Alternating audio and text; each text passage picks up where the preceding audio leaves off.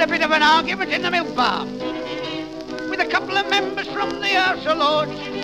As the milk was rather strong, we argued loud and long that the working man don't get his just reward.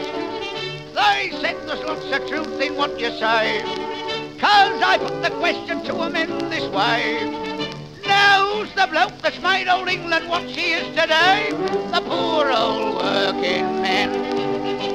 And when the budget's passed, who is it has to smile and pay? The poor old working men.